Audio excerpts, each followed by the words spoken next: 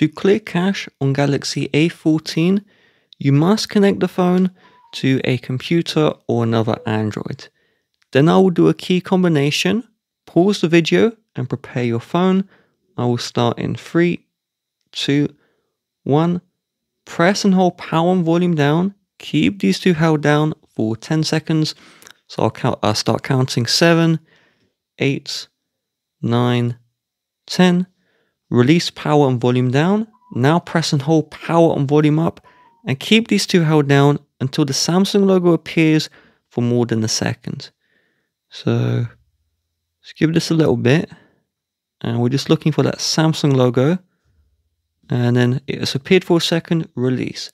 Sometimes it flashes. Don't release if it just flashes.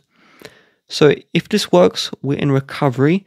If not, your cable doesn't support data transfer, so swap it out. So we'll just keep on clicking volume down until we see the wipe cache partition. Click the power button and then click yes. And now the cache has been wiped and you can reboot your system now.